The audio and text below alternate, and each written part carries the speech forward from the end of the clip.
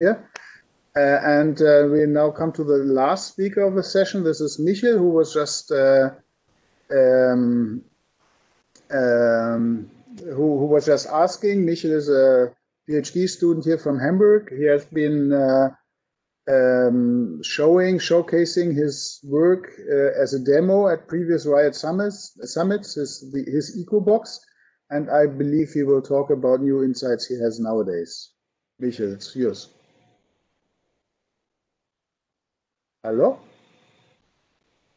You're muted, Michel.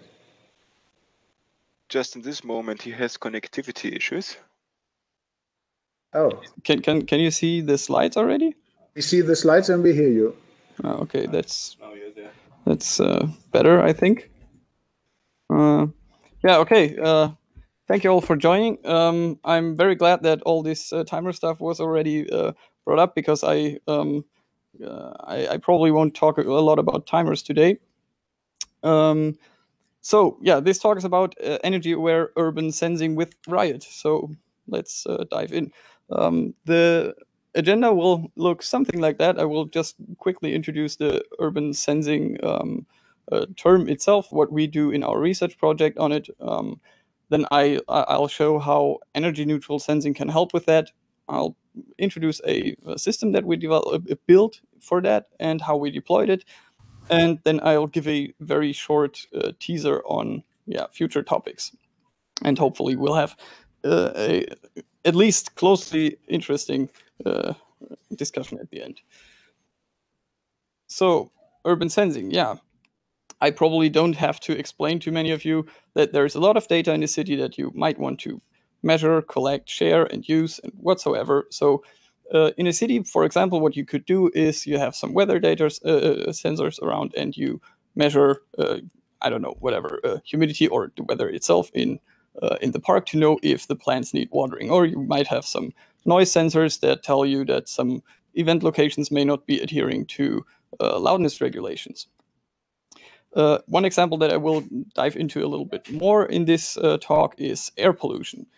It's very common in bigger cities that you have air pollution sensors across bigger streets that measure if the air pollution might be unhealthy for citizens.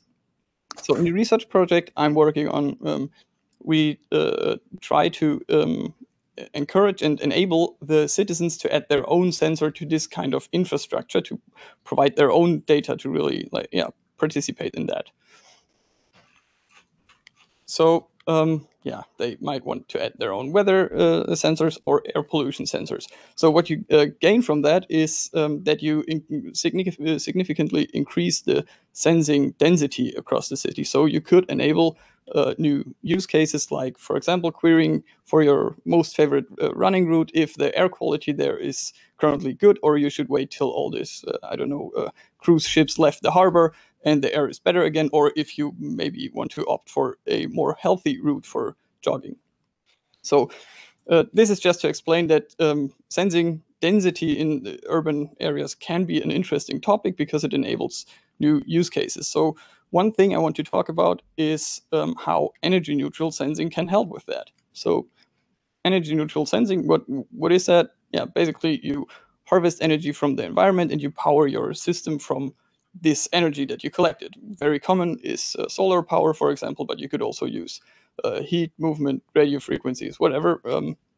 In this talk, we will use solar, but it doesn't really matter. In the end, everything you can somehow transform into electricity, you can power a microcontroller with it.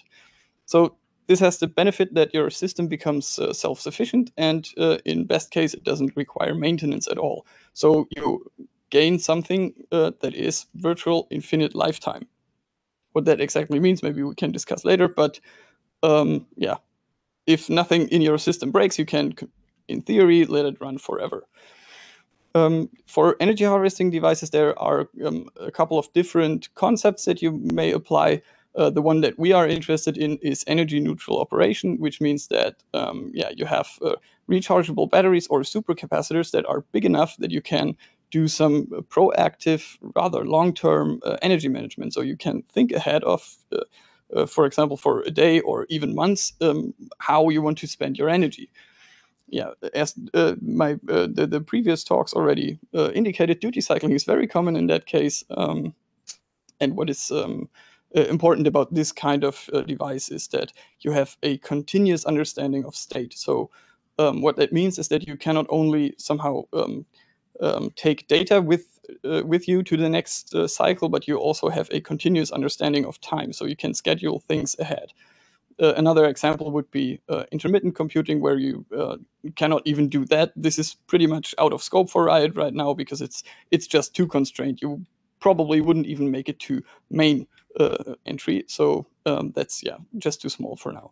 So now that we know we want to have some active energy management, what kind of capabilities do you really need to get energy awareness in your system? The first one, I really liked how Benjamin just said that you shouldn't apply changes if you don't measure the effect. So this is basically This moment of Amos. Excuse me? Oops, sorry. That was my... I can help you, maybe. I mean, you're not far away. Whatever. Yeah. Assessment is the first thing you might want to do. So you measure how much energy is available, or you assess it somehow. You could also use like properly tuned estimations for that. And you might want to know how much power your system is currently drawing. So once you have a good understanding of the present, you might also be interested in the future. So you start to predict, like, okay, how much energy will be available tomorrow, and when will it be available? Another topic for that is if you know, like, the time frames when the energy will be available and how much do you need, you might want to split up the energy consumption into different entities, like who is responsible for that kind of consumptions. Like who uses how much energy, what kind of part in my system does that. And these entities could be, for example, a physical sensor, or also software entities like an execution step that needs to be done on the device. So the last part to this is basically the other way around. So you have a lot of energy available, or you can spare some chunk right now, but you may want to control how this is spent in your system for what kind of things. So now you should have a pretty similar understanding of what energy awareness means than the one I use to build a system. The Echo box, it's basically a modular energy neutral sensing device, and it looks somewhat like that. On the bottom side, you just see a default sensor node. It has an MCU and some peripherals we don't really care about. And on the upper side, you have a power subsystem with a power source, a charging module, and a measurement module, and an energy storage. What is interesting about this setup is that there is this measurement module included and where it sits, because like that you can see like basically everything that goes from the power source to the energy storage, and everything the MCU takes out of the energy storage will be seen by the measurement module. So you have a pretty nice detailed overview of your energy consumption. So this is the physical representation of one of these modules. This is the measurement module. I think we don't have time to go into all the details. If someone is interested, we can step back to that. But what is interesting is you only calibrate this thing once, and then you can attach it to whatever microcontroller. So this is really nice for researching the effects of power consumption optimizations in field. So you just deploy it with your device.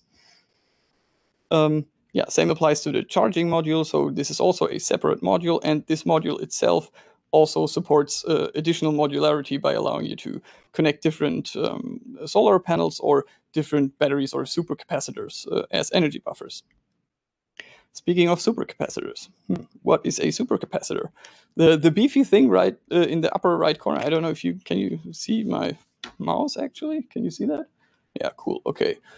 So by accident, this thing has pretty much, I think, the same measures as the thing Benjamin just showed, and also the specs pretty much match with the thing I considered as a comparison. So to get an understanding how much energy is stored in this thing, you need about 50 of them to get close to what is in a real smartphone. So it's a lot less than the same volume of lithium battery. And this part also has what I call like virtual infinite component lifetime, which means, yeah, if you use them in regenerative braking systems or something, and you really pump in power as hell, then they will eventually break. But for what we do with them, like tiny microcontrollers, it doesn't actually matter. And they are very robust against any, environmental factors. Any bad thing you might want to do to them, they won't be sad. So gluing everything together, you may end up with something like that. This is just all the modules wired together, adding a LoRa radio and a GPS module. Here you can see this nice beefy supercap with 350 farads. It blows my mind. These things are awesome, really, really fun to play around with. And on the upper left side, you see the main sensor of the device. So it's a particle sensor for air pollution. So it basically has a fan inside. It sucks in air and shoots a laser at the air to see if there are particles in there. So also fun to play around with. Of course, we wanted to use this setup in a mobile setting. So LoRa was kind of the only viable solution here. And also we needed the GPS to know where this data is actually collected. Okay, so now you know how the hardware looks like, but what does it do? Here you can see the output of the measurement module. This is data that is available on the device to decide things on the energy management. So you can see, I think, two important things in this plot. The first one is, okay, there's a lot of detail compared to just knowing, okay, it consumed that much energy. But also, you can see that you cannot do this just with batteries because the sensor is just consuming too much power. And that's even, that's a short, I mean, you can see the duty cycle of measuring this thing, it was like 8 seconds. And that is a short measurement cycle. To get proper data from this air pollution sensor, you even need to leave it running for longer. Okay, so, but what do we do with this detailed energy information or power traces? For that, I show you this picture. On the left side, the commodity hardware part. So this is the Echo principle. And on the left side, you see the commodity hardware that I just introduced. It's just like a bunch of modules glued together somehow. And on the right side, you see what happens in software. So you take the samples from the measurement module, somehow combine them with the thread utilization you get from RIOT, and there you go. You know how much power consumption your thread has at some point in time. So this gives you a somewhat application and hardware independent active feedback on your power consumption on the system. So, okay, enough of that. What did we do with the EchoBox? So for that, I already said that there is this air pollution thing in Hamburg going on. There had been times where the air pollution was actually that bad that there were roads closed, and as many reasonable people would agree, if you close down roads and all the cars that needed to go this road now need to take an additional detour, it will definitely help with the air pollution in the city. So one of the better ideas there was to buy some emission-free electric buses. And then we thought, well, that's kind of interesting because now we have a mobile object moving through the city that is not itself creating emissions, but you can put something on this mobile device. It's driving through areas where you're interested in the air pollution. So yeah, okay. So what we did is we found out where this bus lives, climbed to its roof and got overly excited and just glued our box there. I mean, okay, the people agreed, but since then it's happily living on this bus and driving through Hamburg and collecting data for us. So to explain what the current state of the deployment, first of all, it's still ongoing. Today is day 411 of deployment. The data we collected, you can assume from the sensors kind of, but in addition to the air pollution and weather data, we also collected speed, the time it took to get GPS fixes, how many satellites were visible, and all kinds of energy statistics. Overall, this thing woke up to do something like a little bit over 1 million times, so about every 32 seconds, and on average over this time period. node resets. Yeah, I mean, no system is without failure. At least none of the ones I built. So the thing over all time, the node crashed for 7 times. 4 times of that was during the first 2 days of deployment, because somehow this energy management mechanism was not really fine-tuned for cold starting inside of a dark garage. And yeah, we didn't have any reset since January. What is important to highlight here, though, is that these resets mean we lost state because of power loss, for example, or some hard fault maybe, but no one needed to go there and reset it. No one ever touched the device since we deployed it. Yeah, the data transmitted overall 4.5 megabyte. That's not that much if you compare it to some other statistics maybe. But what's even more embarrassing than that is the amount of data we received. How could that happen? Maybe we can discuss a little bit about that. I have some good reasons for the lost packets, but yeah, maybe we can talk about that later because there's a lot of content left. So what's cool from the energy perspective, it was really interesting to see that even a power demanding sensor like that could be powered in that way. And yeah, not even a laptop sized battery would have been enough for this. So good for that. Yeah, temperatures we reached in that time frame. Okay, -8 degree is yeah. On average, it took about 10.8 seconds to get a GPS fix with this setup. Interesting for the air pollution measurement, 70% of the daily average measurements we took were over the EU limit. That basically says if you overshoot this value on more than 35 days in a year, you need to take action somehow. Of course, it's also important at this point to highlight that this is by no means any lab equipment. It's just an indication, but it shows that it could be interesting to redo this kind of deployment with a more accurate sensor. So one of the that's probably the most important stat, I think. It's like the bus driver hit a speed high score of 96 kilometers an hour. It's pretty impressive when you see where he did that. But let's just assume it was an outlier or something. It's definitely not his fault. So let's see. Lessons learned from that. So the biggest thing for me was LoRa coverage.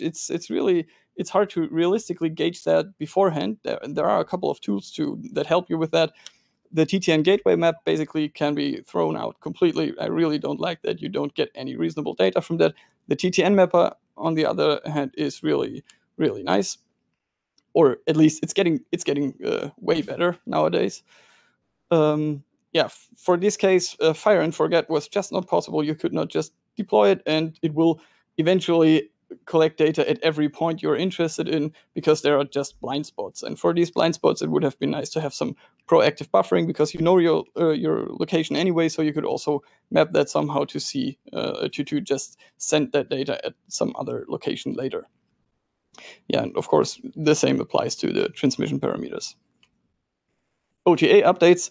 I don't know, someone was talking about that yesterday with LoRaWAN, that this could be a thing that makes sense to play around with. I would definitely have liked to just do that because then I could have optimized some of the things right away.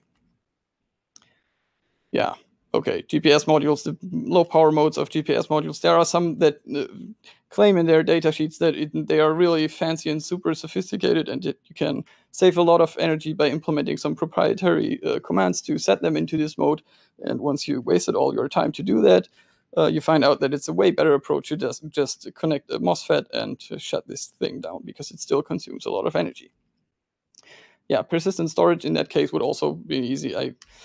I think in this case, nowadays it's just too cheap and too easy to add persistent storage, so you should always do that.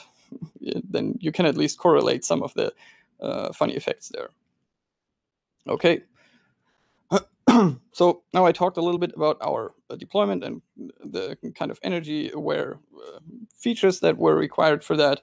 But what to do now? How can we further improve? I mean, the last recent two talks were already indicating there's still a lot you can do and there's already a lot that works. So let's jump back to this image. Here you see this echo principle thing that where we combine the hardware and the software somehow to make sense of the power consumption at runtime. So this basically does three important things, or allows you to do three important things. Not all of them very apply to any use case, but you have one variant of them. But what about the allocation that I introduced?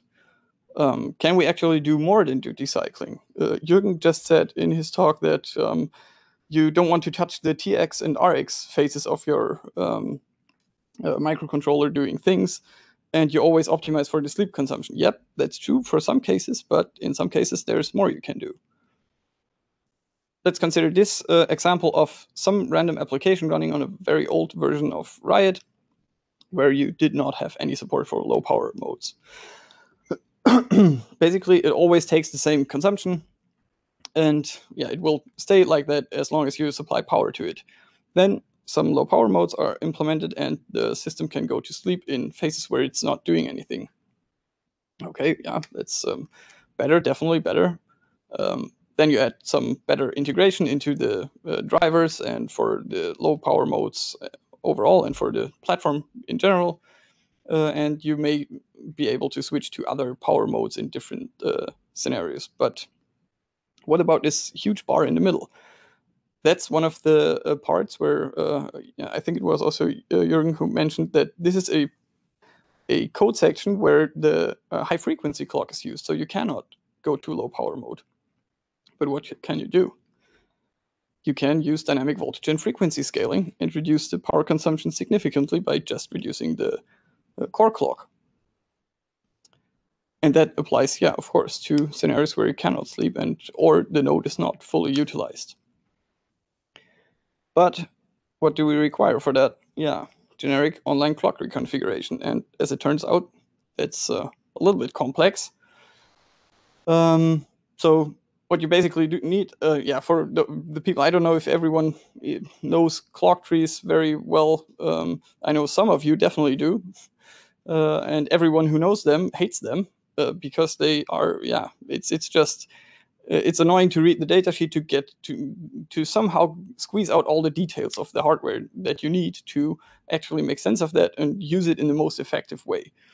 So what you need to actually do that to build a generic module that handles this for you is that you need a lightweight clock tree model. For all the topology and configuration, you need efficient encoding of all the properties, constraint, and so on, and you still need to somehow be able to configure all that and integrate that into your system. So sounds like a little bit complex, but on the other hand, it enables you to gain some significant energy savings. You can solve some problems that are otherwise hard to solve, like determining the drift at runtime in a generic way and calibrate for it. You can explore the tree, so you have to read the datasheet and know your MCU to do the most effective thing is not that true anymore. And you can timeshare between otherwise conflicting configurations.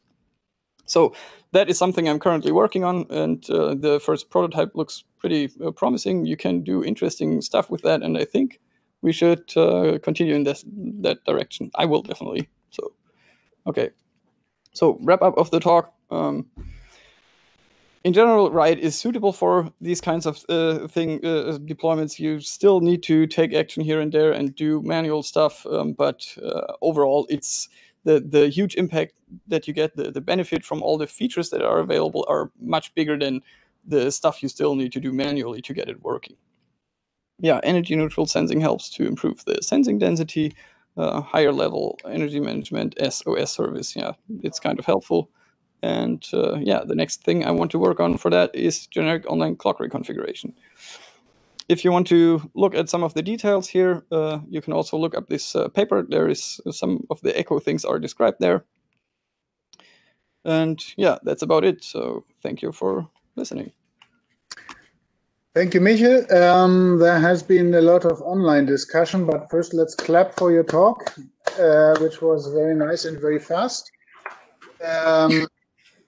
So some of the things you have already answered. So there was a question about OTA, and there is a question of Michael about the LoRa deployment. This is actually a community project in all over Europe. The LoRa network. The TTN or Yeah, exactly. There's a European community project. I mean, he asked in the chat about who I did consider that someone could not have heard of it, but maybe that's just very common in our community nowadays. Yeah. Sorry for So, that. and then Nicholas asks, aren't you afraid the supercapacitor is going to suffer from big temperature variations on that bus? I mean, more significant temperature variations than the ones we had. The more you go down, of course, yeah, they will at some point show an effect, but you will have similar effects on lithium batteries. And there's not really a way around it. I mean, there are definitely supercapacitors that are a little bit more robust against that.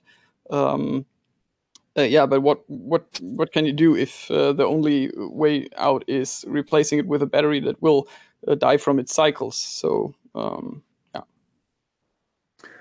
Hannes asks, is there any information anywhere about the generic clock tree reconfiguration effort you are doing? There will be. I'm currently working on it. It's pretty new stuff. I hear someone talking. I don't know if that was.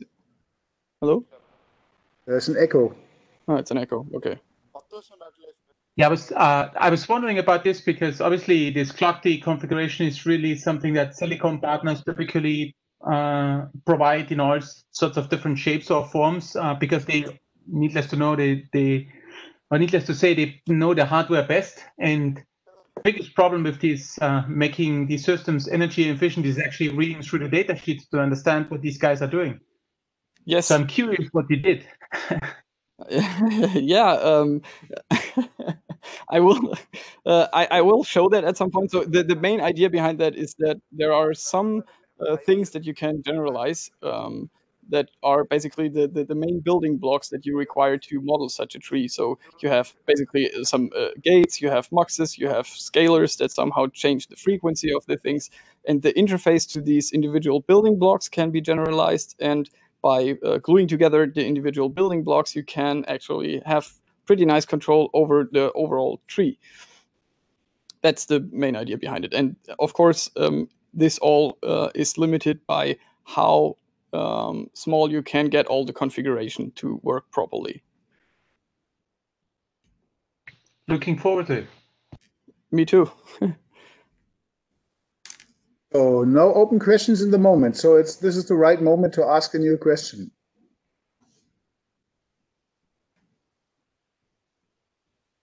Or comment. How did you detect the hard faults? The hard faults, yeah, that's I did that with counting all the steps that I was doing on that thing and combining that with the counter from the TTN. So you see there's an increasing counter and a cycle counter that is maintained by the node itself, by the node firmware, and yeah, all of that is transmitted. So I can see from the cycle reset that the node failed at some point. Thanks. So there's another question. How was your network stack structured? The network stack was structured in a way that is, I mean, this thing is deployed since 411 days. I don't know who of you has some kind of RIOT calendar in his head, but this was before merging GNRC LoRaWAN. So it actually uses a pre-alpha version of GNRC LoRaWAN with all this state context saving and restore functions that were implemented back then. So Jürgen asks, are you using a watchdog? I use some hardware features. So in general, the overall hardware is able to cold start from any situation. So if anything breaks, it should at some point go back to working state. I don't use any software watchdog. What I actually do is that I don't know if I should say that, but I misuse the RTC for that in some cases, so that if the execution gets stuck, there is definitely an interrupt to happen. Okay, there's another question from Ivan. He asks, from your power consumption point of view, what is the best practice to send the data? Send when available or buffer locally and send as bulk? Yeah, interesting question. I had the luxury situation that I didn't need to think about that because the bandwidth was actually the limit. So I would have had a lot more energy to send more data if I could use or misuse the LoRa stack. But I wanted to somehow adhere to the airtime regulations. So in theory, it's of course it very much depends on how much detail you want to have from your data. So it always makes sense that if you can combine it, just aggregate it and send it later. But if you want to have your data in time, it doesn't really help you if you aggregate that for 2 days.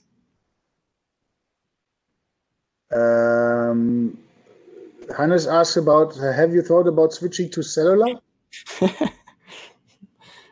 Yeah, definitely. I mean, I thought about also using that, but I kind of like the opportunities with LoRaWAN that you can. I mean, first of all, it's for hobbyists. It's very cheap to do that. You don't need any SIM cards.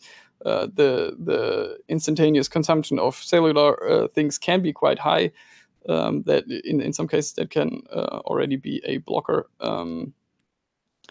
And the bandwidth limitation that I had is actually only related to the fact that I wanted to send out a really huge amount of debug information on the energy management itself to see what's going on there. And I wouldn't do that if my only goal was to measure air pollution. Then I could easily use LoRa with smaller packets. Okay, so no more open questions here. Then I guess we are just in time. We can conclude this really interesting and lively session. So I thank you all, particularly the speakers, but also all those who brought up questions and debates. And I hope you will continue some of the discussions in the meeting room in the break now. Thank you all. Bye bye. Thanks.